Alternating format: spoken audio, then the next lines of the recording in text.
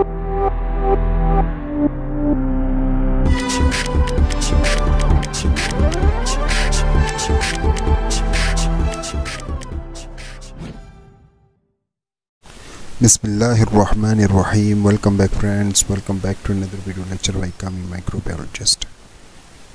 I hope all of you are well and fine. Today in this video lecture we are going to see albumin blood test. Albumin blood test is actually the liver related blood test. Okay, so today in this video we are going to explain albumin blood test in detail. So my name is Muhammad Kamal Khan and you guys watching my channel Kami Microbiologist. So let's start the video.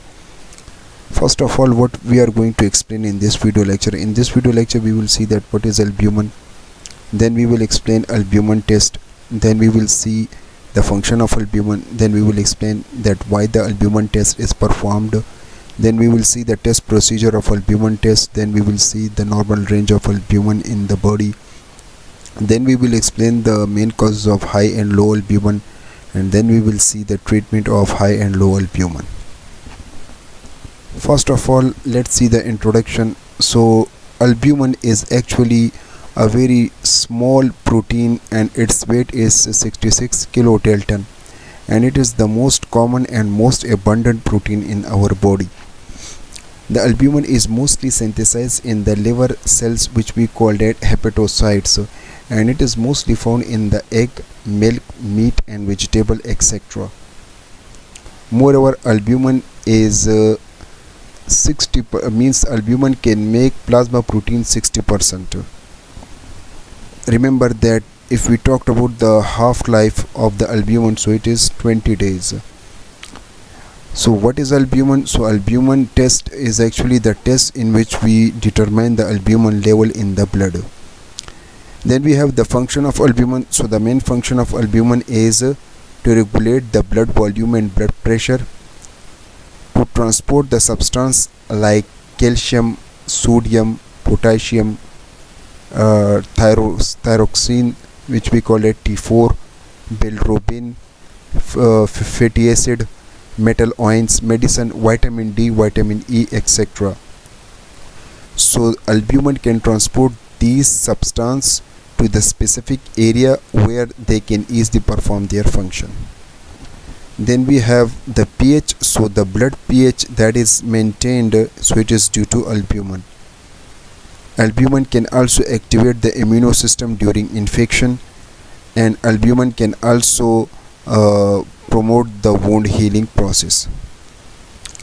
Then we have the diagnostic purpose why this test is performed. So this test is mostly performed to diagnose the liver and kidney diseases and function, we can say like that.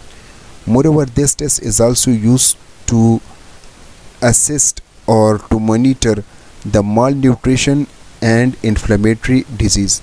Malnutrition means if there is no vitamins and protein and minerals is absorbed in the blood, or if it is not taken, we call that malnutrition.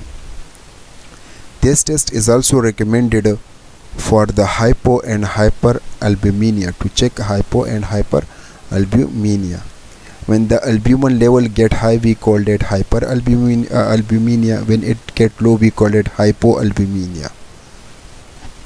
Then we have the requirements. So for this test we need blood in the gel tube, red top and heparin tube. We need yellow tip, we need centrifuge machine, we need biochemistry analyzer, that is the bio-base machine. We need albumin kit in Anamol company, or you can use any other company. So this is all about the requirements. In this case we also need advanced machine like Selectra and Meglomi, Mendre, etc. Now how to perform the test? First of all, you need the blood in gel tube, red top and green top. Then you will centrifuge it to separate the serum and plasma. After that you have to run the test on a machine like Selectra, semi-automated machine like we have chemistry analyzer like microlab machine. Okay dear viewers, now if you ask a question that how to perform the test, so it's very simple. I already explained the calcium test, magnesium test. So the same test is also for the albumin, means you have to take 1000 microliter of the albumin kit and you will mix 10 microliter of the serum and you will incubate it for 1 minute, and then you will check the level of albumin using chemistry analyzer. So it's very simple using means taking the test on chemistry analyzer. So this is about the procedure. Then we have the normal range. So in adult the normal range is 3.5 to 4.8 gram per deciliter. In children the normal range is 2.9 to 5.5 gram per deciliter. Then we have the main causes of hyperalbuminemia. So it is due to the severe, or we can say extreme, diarrhea and vomiting. It is due to dehydration. The hyperalbuminemia is also due to steroidal drug, when the patient use steroidal drugs or insulin.